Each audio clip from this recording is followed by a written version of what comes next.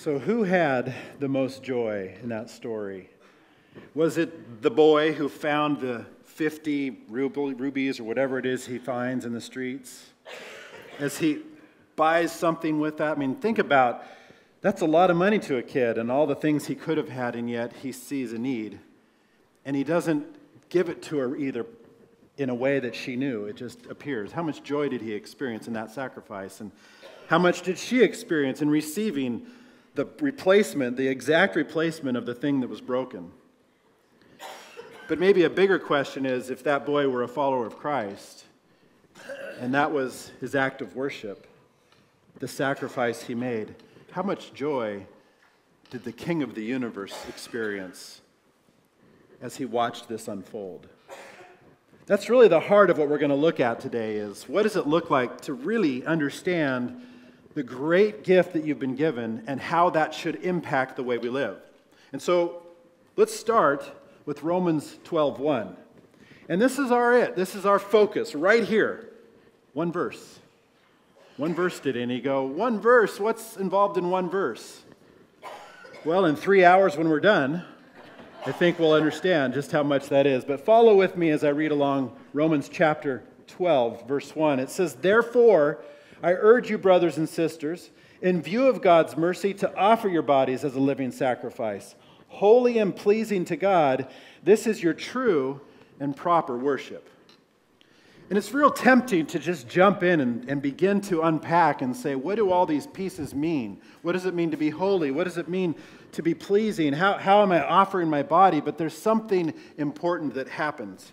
You see, when we read Scripture, there's some key words that are presented to us. And the first one is therefore.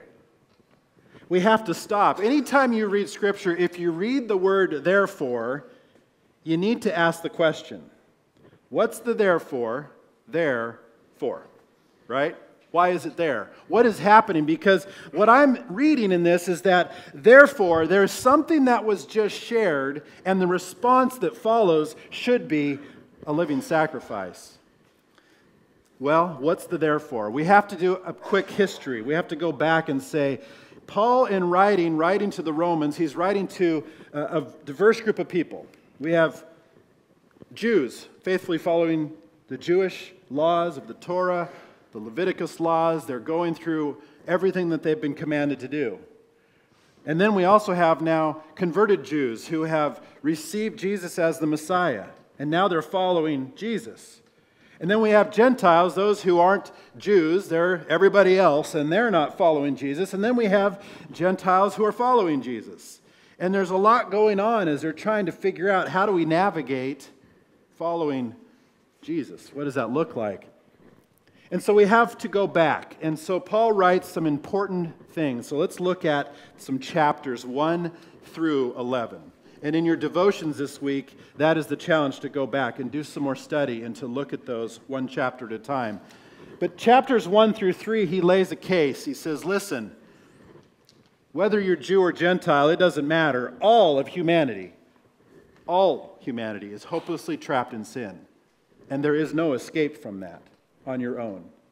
There is nothing you can do to win favor with God in a way that he would say, all right, you're my child. He says, there's nothing you can do. And so the Jews go through a series of animal sacrifices and so forth to help atone for, to cover up the sin with the blood of these animals. And so they're getting some new thinking. And then he goes on to chapter 4 and he says, faith in Jesus is what is required for forgiveness, not your works. So there is nothing you can do. He makes it very clear. It's faith in Jesus. The Jewish Messiah has arrived, and it's faith in him that will lead to forgiveness. And then in chapter 5, faith in Jesus brings eternal life. You're now free. You're free from death. When you come into faith in Christ, you begin a journey of eternal life.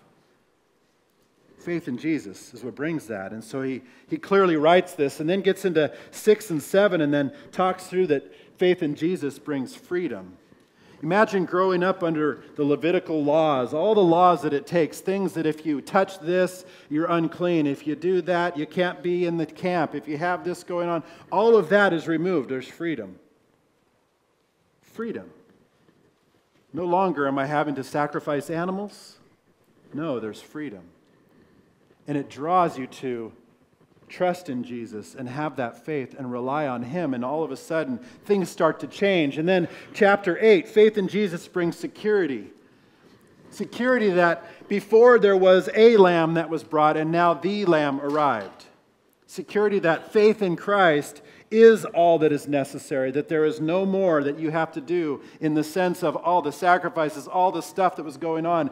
You now have security also that you cannot be separated. When you're grafted in and adopted into the body of Christ, that you are secure. And then 9, he sums it up again. He says, the fact is, this is critical, salvation is only by God's mercy and grace. Salvation. And those two words, they're tough, you can't separate them, yet they have kind of some different meaning. But the idea here that grace, being given something you don't deserve, mercy, being extended forgiveness when you didn't deserve it. But the two are intertwined. And so it's only by God's mercy and grace that salvation occurs. Because we certainly didn't earn it. And through this process, what we begin to realize is that when we have faith in Christ, we are made right with God. A relationship becomes right. And then you hear that word righteous. You become right with God. No longer trapped in sin. No longer destined to spend an eternity in hell separated from the Father. You now have the right relationship. Whew. And you have to let that set in. And so oftentimes as you read through Romans, I think sometimes you have to keep coming back and remind yourself, all of these things apply, so that way when you get to the therefore, you can say, that's my response. Therefore, he says, I urge you, brothers and sisters, in view of God's mercy, in view of everything you just read, in view of those 11 chapters, I urge you to offer your bodies as living sacrifices, holy and pleasing. Right? So who are we offering it to, though? Because we can't forget it, and it lays it out clearly, but I think we have to make sure we're clear on this, that this is the God who created all, created everything, who spoke into existence, who knew you so intimately and knows you now so intimately. Scripture says that God knows the number of hairs on your head and those that some have lost. I'm losing some too, it's okay. He still loves me, right? That idea that He loves you so intimately, it says that He knew you as He knit you in your mother's womb. That He knew you before time began. That is the God who creates, who knows you. And in 1 John there, or in John, 1, we read, all things were made by Him and through Him. Who? Jesus, God in the flesh. All made by Him. That's who we worship. Therefore, in response of that, that's who we worship. And secondly, that He died for us. And Romans says it very clearly. So going back to Romans chapter 5, got to back up again, keep spiraling back to the beginning, remind myself of these key facts that while we were still sinners, Christ died for us. While I pursued the world, Christ died for me. While I chose to perhaps think of the things in this life that drive my motivation that aren't God, He still died for me. While I invested my money and my time in things that weren't of the kingdom, He still died for me. While I messed in my mind of the anger and hatred that I had for people who didn't behave the way I wished they would toward me, while I perhaps wished people were dead in my own thinking, He died for me. And I'm grateful that in my life, the times that I wished people dead, perhaps, that God didn't answer that prayer. Because I'm sure I've been on somebody else's list.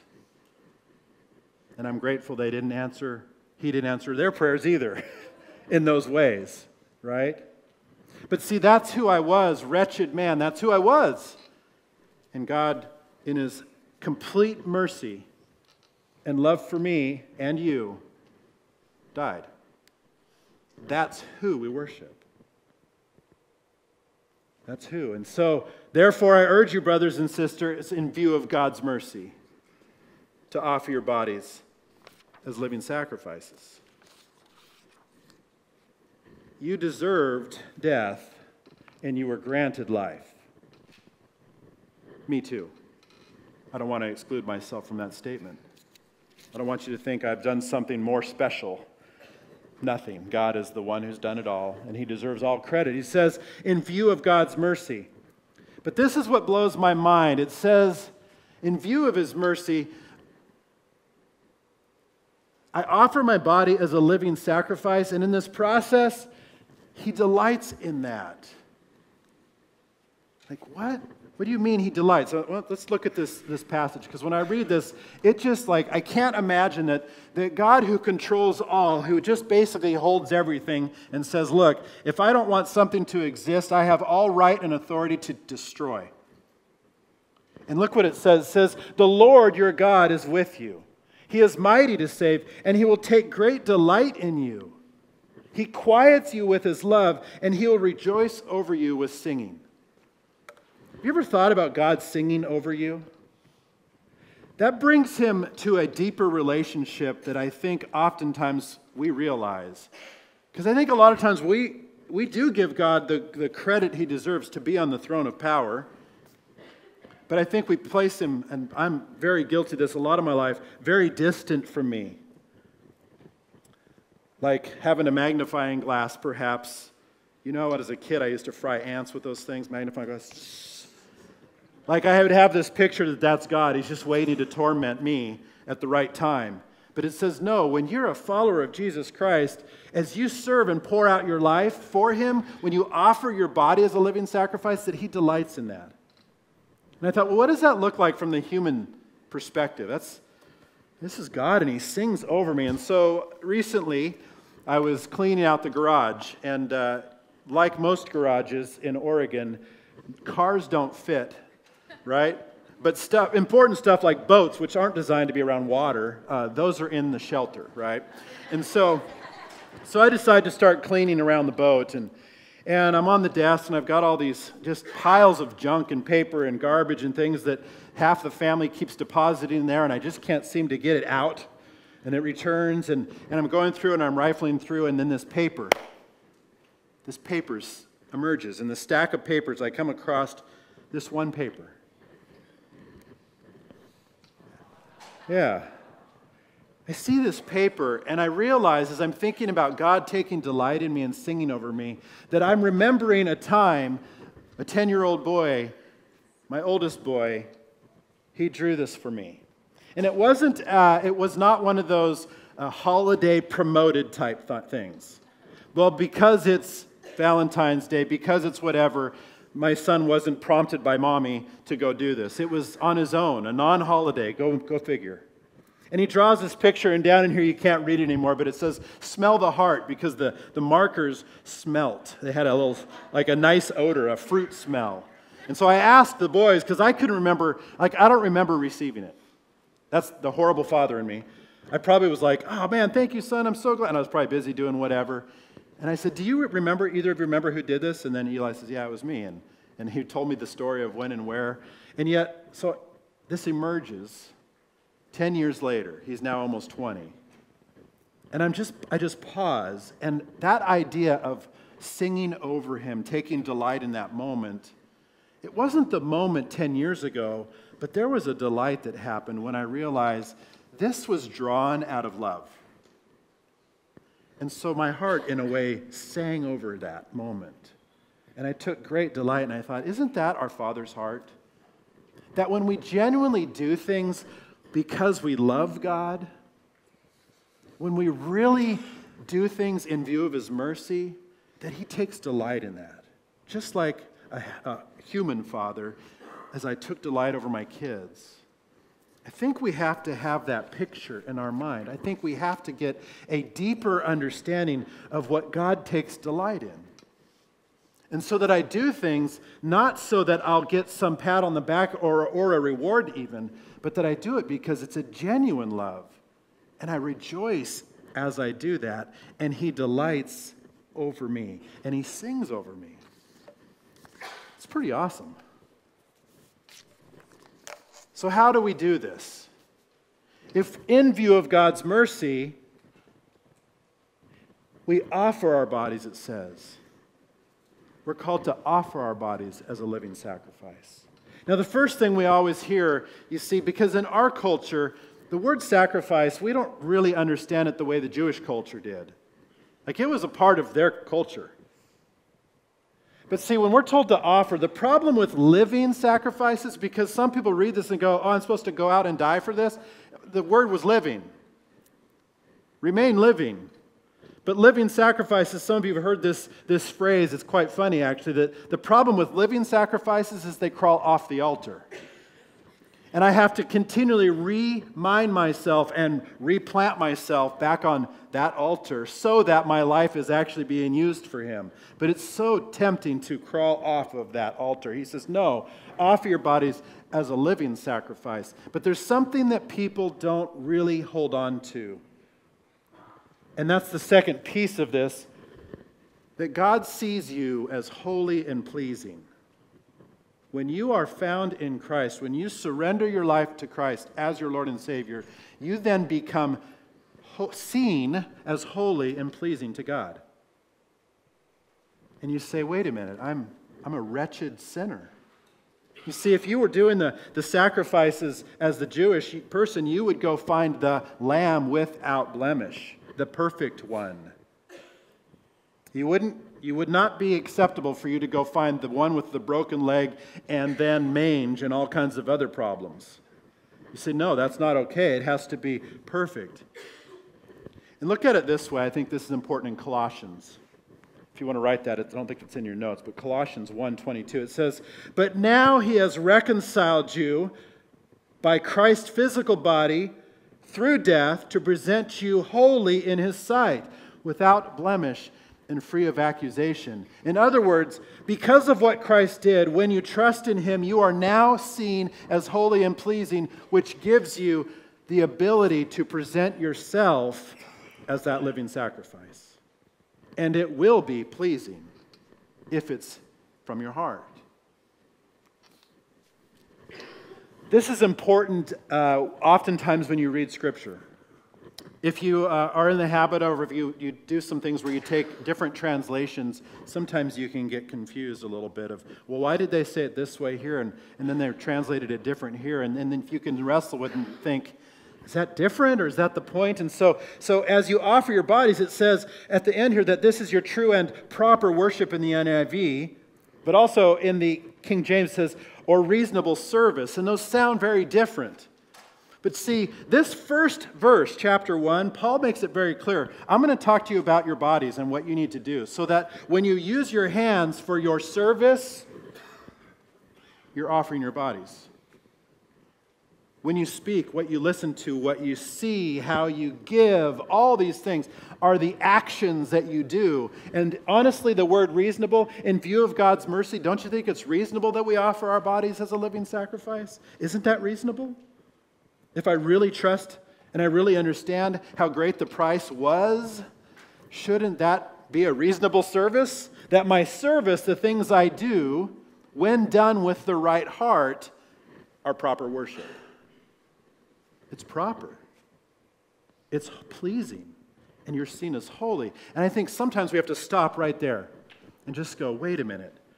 You mean the person I was when I was against God, and I come to faith in Christ, I'm now seen as holy and pleasing. That is your identity. Let go of your old identity. If you have surrendered your life to Jesus, you are now seen as holy and pleasing. And that begins to change your worship. It begins to change your sacrifice. I think it's super important that you pause there in your life. And every time that you think you're not worthy to do something or to receive forgiveness for something that you did, I think you have to go back and say, hold on. See, the author and creator, the Savior, said I'm seen as holy and pleasing because I've trusted in Him. Maybe I better start to trust a deeper level. But there's something really cool. I want to give you a picture that when I travel, I get the privilege. God has let me go to some cool places in this world and do some amazing things and meet amazing people. And there's something cool that you don't understand until you're in a culture where animal sacrifice, is still current. See, that's not necessarily a thing of the American culture. But when you travel to places where today it is still happening, where animal sacrifices are still happening, and then those people hear about this news, this good news, it changes them. And so this is a gift that was given to us from the Ochum Church, the Kroong people. And so this was presented to us in January. A team that was over there, they gave them this gong. And so historically, before Christ came to the Kroong people, if you heard this sound, right? This would be the scene that you would be hearing that sound in. See, this was an instrument of sacrifice. And so as they parade around this in the bondage, see, that sound that you just heard in this picture is a sound of fear, of bondage. It's a sound of, if I don't do this right, if I don't mutilate this animal enough to make these spirits happy, my crop may suffer. And so in fear, I would dance perhaps. In fear, they dance around this animal. And the sound of the gong is the sound of bondage, not of freedom. And so people came to Christ in Cambodia, the Kroong people, and many are following Jesus. The Ochum Church, of course, gives us this. And the story goes that once they came to faith and they knew that this was not proper worship, they said, get rid of him. We want to follow Jesus, get rid of him.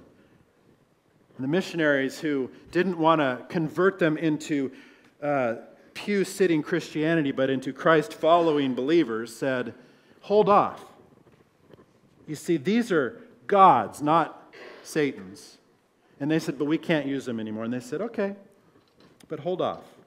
And some 5 years went by, 5 or 6, I think, and they started to talk about it because they realized that even in this is part of who they are. It's part of their culture.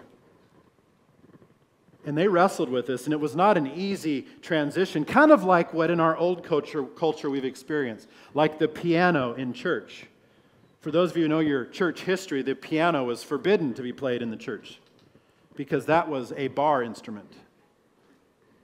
And today there are churches that still say that these drums behind me should not be played in church because of the association with worship, perhaps like the Kroong. And there are those who will say the electric guitar is evil. So it's no different, but here's what's cool. Look at this picture. Look what the gongs are surrounding in this picture. You see, they came to a reality, a realization that these gongs are not Satan's tools, but these can be instruments to help express their love for God. And I think this is my favorite picture because there's the sacrifice is in the middle, but it's done. And so now when you hear it, when they play, no longer is that the sound of bondage, that's the sound of freedom. Now, it's not a worship of improper worship. It is now used as proper worship, holy and pleasing. Isn't that a cool picture? To think, they get it, believe me, they understand when you read sacrifice, when they read and they continue to read this idea that they are to offer their bodies now as a living sacrifice, they know what sacrifice looks like. And it's still happening. And when that team was there in January, guess what? There was a sacrifice happening. And the signs were up. And if they entered into that village, they would be responsible for paying for that animal. Do not cross that line. This is serious business. And they would be perhaps to blame for any crop fallouts or failures or who knows what goes on. But see, what is so cool about this is that in this picture, there is no joy happening in this improper worship. But here, there is joy because the worship is proper. And listen to this in Hebrews, talking about Jesus. It says, let us fix our eyes on Jesus, the author and perfecter of our faith, who for the joy set before him endured the cross.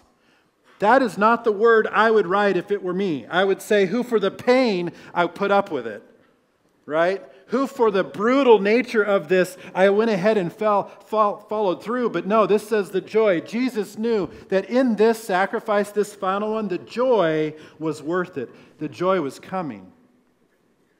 And so like our video, there is joy in sacrifice when it's done correctly. There is joy. When we offer our bodies as a living sacrifice, we find joy. When we don't do it to try to make God happy, when we don't do it to try to manipulate another human, when we do it out of sincere love for God, whatever that is that we do, when we sing songs from our heart in view of God's mercy, He sings over us and He delights. And there's joy in the sacrifice. Think about it this way. I want to bring it just kind of right down to practical. Any action motivated by love for God is an expression of worship. And today my goal that I want to do is I want to change a word in your vocabulary. Because a lot of times we say, oh man, I was listening to some worship music. That could be very true. And it may be worshipful, but I want to stretch you a little bit. The fact is that when we sing songs, like we did and we will do again, when we sing songs just for singing them, that's not worship. Just reciting the words and even singing without the proper heart isn't worship. When it's done correctly, it's called an expression of worship. When I sing in view of God's mercy, I'm expressing my worship. When I give financially to someone in need, as I pour out, I write a check and I do it with the heart that says, God, I love you so much, I want to help. The writing is the expression of the worship that's happening in my heart. Because He's worth it. Right? When I go and I serve with my hands and my feet, or I share the gospel with somebody, or I pour my love over them by caring for them in their time of need, that is my worship, if it's with the right heart. And so when we look at the scripture and it says, therefore I urge you, brothers and sisters, in view of God's mercy, to offer your bodies, you will find great joy when you offer it. And the King of the universe finds great joy in your sacrifice, and He takes delight in you. It's powerful. It's a powerful picture. It takes a God who's perhaps distant to some of you and hopefully brings it in a little closer to say, He wants you to love Him tremendously because He loved you first. We see that in 1 John 4:19. Why do we love God? Because He first loved us. I'm going to release to both the campuses this morning. We have Sky and Zach down there. We love you guys. See you soon. Well, let's ask this kind of personal for a minute. Let's take this to your personal heart. I'm going to ask a very simple question in view of this, right? And that is, how's your worship? You guys, worship team, come on up. Not how is your singing. Singing is good when it's worshipful. But I want to ask a deeper heart question. I'd love for you to evaluate for a minute. I'm going to bring the worship team up, and we're going to sing, hopefully worshipfully. But where is it in your life that you might perhaps need some course correction? In view of God's mercy, how is your time being used? In view of God's mercy, how is your sacrifice? You know, in January, when the team went to Cambodia to sign a small certificate, one gentleman, I'll get out of the way. One gentleman, knowing that there was going to be a team there to do this brow commitment ceremony, this connection that we have, he got on a bus. He works up at the Vietnamese border. He got on a bus and traveled 14 hours through the night so he could come and celebrate and support his wife and support what the church is doing. And I just asked that question, would I do that? Will I sacrifice that time and that money that it took for him to do that? So, how's your worship? Take this week and evaluate that. And what I'm going to ask you to do is we're going to do things a little different, is actually, if you have those Connect cards and could hand those in, we're going to collect those now. And what I'm going to ask you to do is to think about, we're going to sing some songs, and there's some powerful words in these songs. There's power in these words. And I'd love for you to, as you sing them, to examine your heart. And if you need to stay seated perhaps, and there's something that God is working on in you right now, something that was brought up as I kind of shared His Word, and you need to wrestle with God a little on that in prayer, I would encourage you to do that. But otherwise, I'm going to ask you to stand. Let's stand, if you can stand with me. And we're going to sing these, and I would love for you to sing it as a heart response in view of God's mercy. To sing from your heart a response that says, God, you are so worth everything. I want, when I leave this building, I want to be a living sacrifice. I want that to be true for me. So let's sing these words together.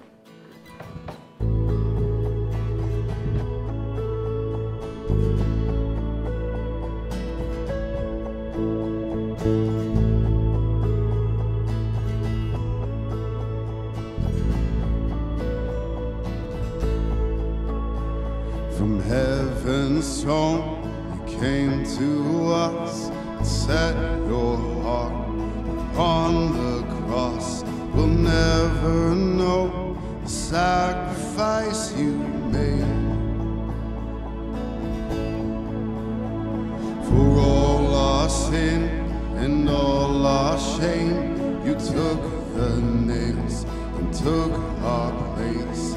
No one else can do what you have done. One name is higher, one name is stronger than any grave, than any throne. Christ exalted over all. From the grave where death would die, you rose again and brought us life. You're reigning now, the Savior of the world. You're reigning now, the Savior of the world. One name is higher, one name is stronger than any grave, than any throne. Christ exalted over all. The only Savior, Jesus Messiah. To you alone our praise belongs. Christ exalted over all. We sing your praise, we sing your praise, we sing your praise forever. And lift your name, we lift your name, Jesus over all. We sing your praise, we sing your praise, we sing your praise forever. We lift your name, we lift your name, Jesus over all. One name is higher, one name is stronger than any grave, than any throne. Christ exalted over all. The only Savior, Jesus Messiah. To you alone our praise belongs. Christ exalted over all. To you alone our praise belongs. Christ exalted over all. The only Savior, Jesus Messiah. To you alone All praise belongs. Christ exalted over all. It's to you alone. Our praise belongs. Christ exalted over all. In response to his mercy, we sing these songs. All praise belongs to him. It's all his glory. His grace and mercy are so interweaved what we've received. The love he gives us, the forgiveness he gives us, we don't deserve any of it. And everything he ever gives us, we don't deserve any of it. And even the breath in our lungs, we don't deserve, but he gives it to us. So with that breath, our only response, I feel, is to just pour out our praise to him.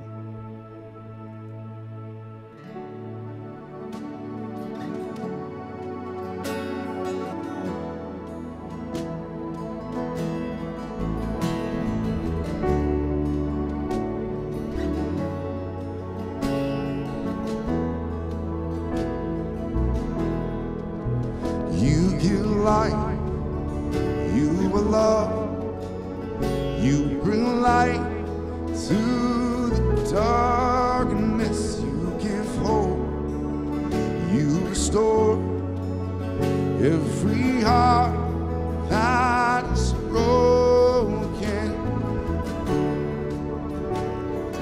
Great are you, Lord.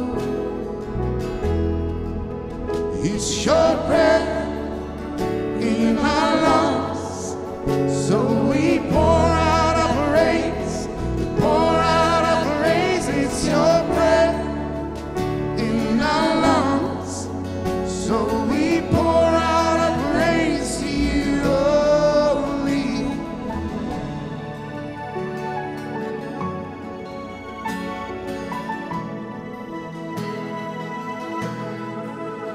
You give life, you are love, you bring light to the darkness, you give hope, you restore every heart that is broken. And great are you, Lord. It's your breath in our lungs, so we pour out our praise. We pour out our praise. It's your breath in our lungs, so we pour out our praise to you only.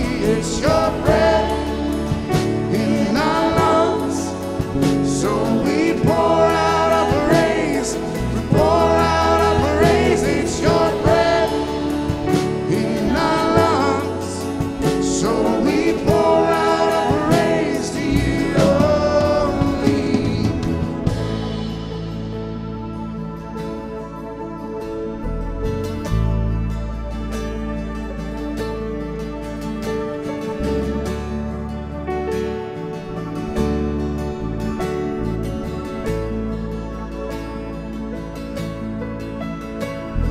And all the earth will shout your praise.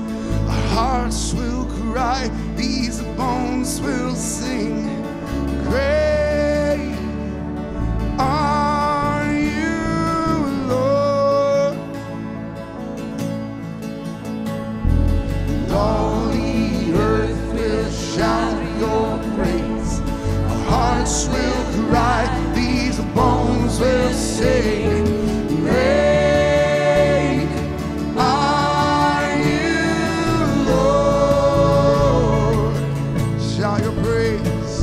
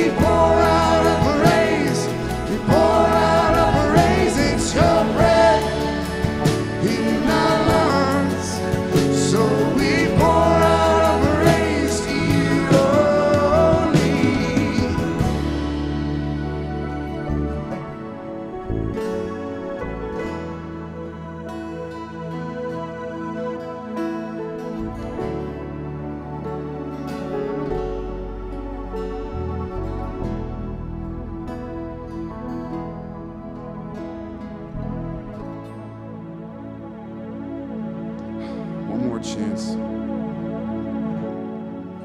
to offer your bodies, offer yourself right now. Your very heart, give it to Him. Here's my heart, Lord. Here's my life.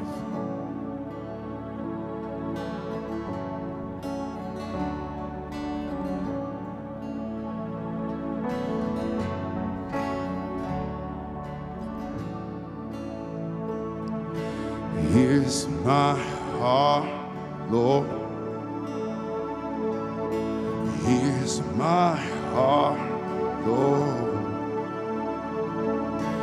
Here's my heart, Lord. Speak what is true. Here's my heart, Lord. Here's my heart, Lord. Here's my heart, Lord. Speak what is true. 'Cause I am found, I am yours, I am loved, I'm made pure, I have life. I can breathe, I am healed, I am free, 'cause you are strong, you are sure, you are light, you endure, you are good, always true, you are light, breaking through. You are more than enough. You are here. You are love. You are hope. You are grace. You're all I have. You're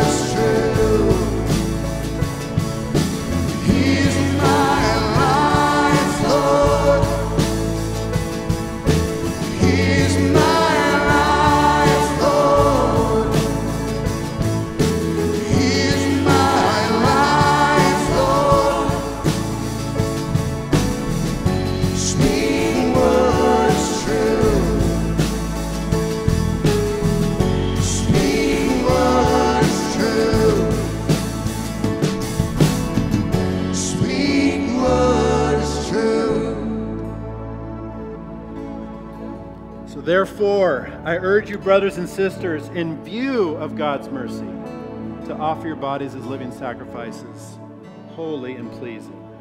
This is your proper worship. I pray that you go out today and that your life is worship. That it's not dependent upon a song, that it's not out of an obligation, that it's a cry of your heart. So let me pray for you. Heavenly Father, I thank you that we could come together today to hear truth about the joy we receive when we sacrifice and the joy that you saw as you laid your life down for us. If there's anyone here today, God, who has not offered their bodies to you, I pray that today they would find freedom and find joy. We love you, God. Thank you for loving us first.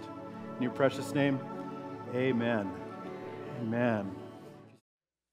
We're so glad that you're joining us by video, and I know that some of you are just from our church family here, and you're just watching because you can't make it this weekend in person, and I know some of you are watching from around the world, really, and so we just want to say we hope that God blesses you through this. If you have questions, feel free to email me, or if you'd like to let us know that God is using this in your life, that's always encouraging, and we have several of you that email occasionally. So if you have questions, if you have comments, anything you can give us some feedback. We'd love that. And we trust that God will use this to really enhance your spiritual journey. Thanks.